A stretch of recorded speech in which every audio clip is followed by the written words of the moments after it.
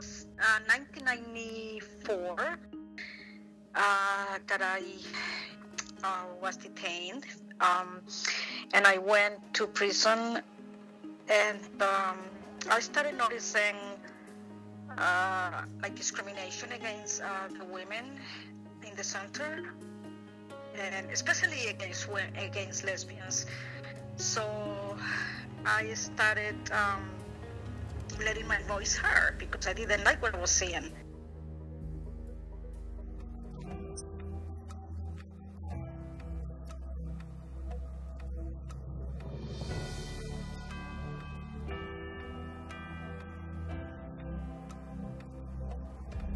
This is the first time ever that the Colombian government restores the rights of a member of the gay community.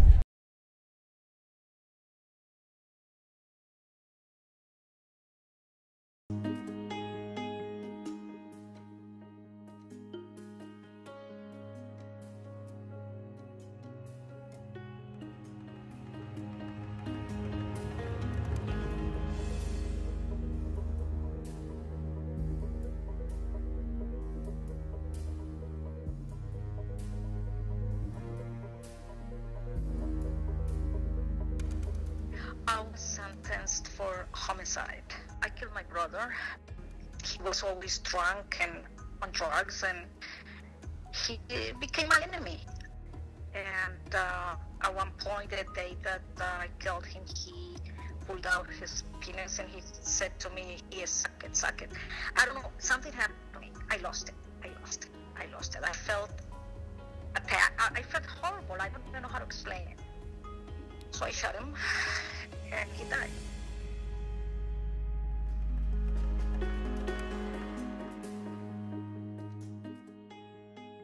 And the straight women had these visits. They were allowed to have these visits.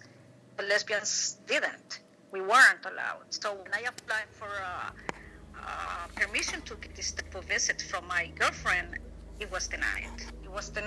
And they argued that, well, the director of the prison at the time argued that it was immoral.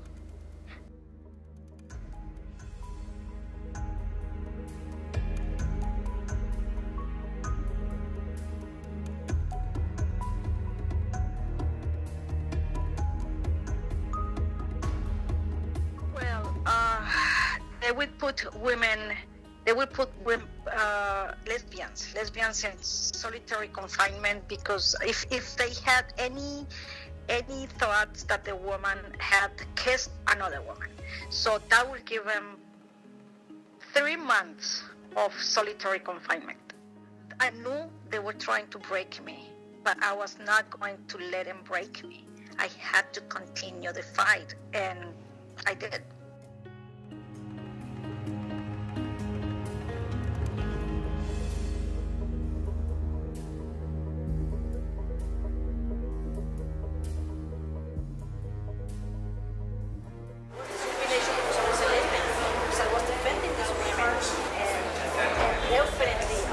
They were retaliating against me. When the lieutenant conducted me to the solitary confinement, and he hit my chest, and he exposed my breasts to all his hands. So I really thought he was going to rape me, and that was very scary. I won this case, so like that puts me in a position of like greatness, and I feel very happy for that.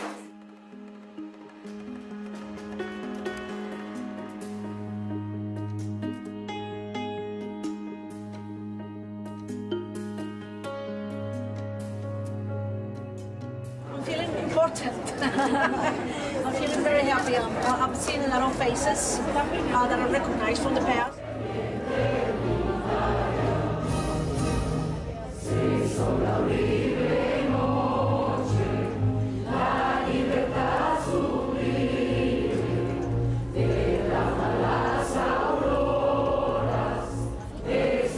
Estoy más asustada ahora que hace 20 años. Hoy he sido capaz de perdonar algo que nunca creí poder perdonar. Y espero que todas aquellas personas a las que alguna vez ofendí, de una u otra manera, incluida mi familia, hoy también me puedan perdonar. Muchas gracias. Hoy el Estado le pide perdón, acogiendo las recomendaciones del informe de fondo 314, proferido por la Comisión Interamericana de Derechos Humanos y cumpliendo de buena fe con los compromisos asumidos en el acuerdo de recomendaciones y cumplimiento suscrito el 14 de julio de 2017 entre el Estado colombiano y los representantes de la víctima.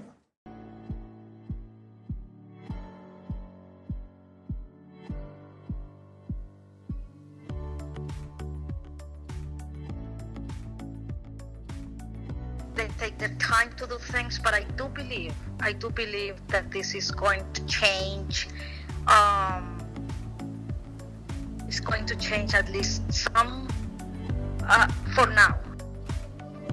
And then I think it's going to get better with time, but I think it definitely, life is going to be better for lesbians in prison, yes.